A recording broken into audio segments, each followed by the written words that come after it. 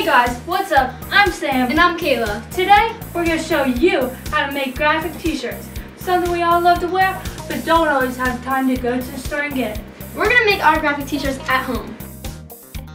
To make these graphic tees, you will need a plain cotton t-shirt, color of your choice, a large icon photo of your image printed out in Google, saran wrap, parchment paper, scissors, an ironing board, and an iron.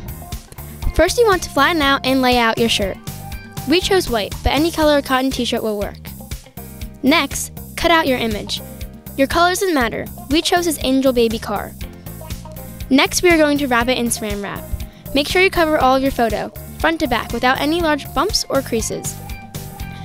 You can cut off any extra saran wrap.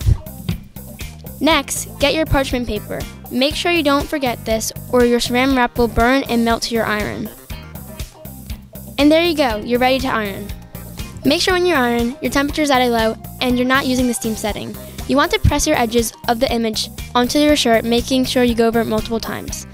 Then you want to move your iron onto a higher setting and focus on the rest of your image. Go over it for about 2 minutes until it's melted to your shirt. And voila, your graphic tee is ready to be worn. Here are some of ours we've made using this method.